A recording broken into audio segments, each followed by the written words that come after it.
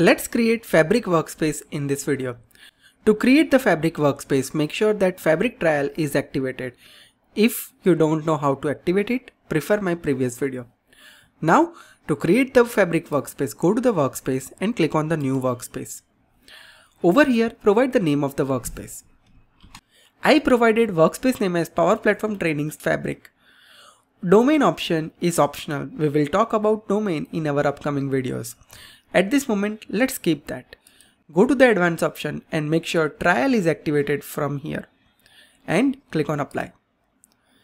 That will create Fabric Workspace for you.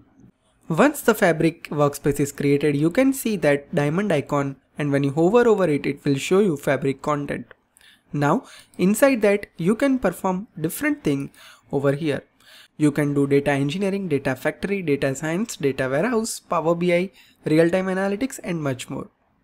We will cover all the options in detail throughout this series, so don't forget to miss any video from this series.